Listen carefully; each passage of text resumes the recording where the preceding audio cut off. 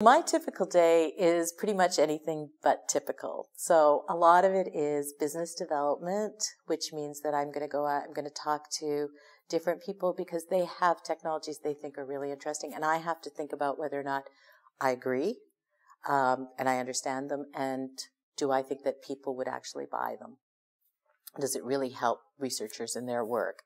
Part of my day will always be involving talking to scientists to see what they really need, because that's what drives us, is what do scientists need? So a lot of it is talking to scientists.